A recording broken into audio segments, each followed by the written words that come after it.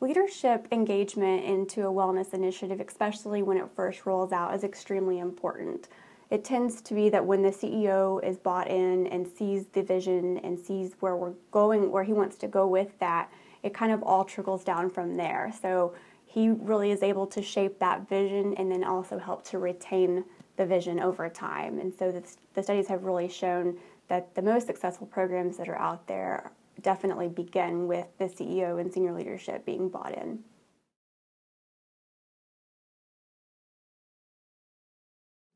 A wellness committee is definitely something that is very common when it comes to those programs that are really involved or evolved, because you're able to get, when they're thoughtfully designed, you're able to get people from many different demographics, from different statures in the company, from different health statuses as well.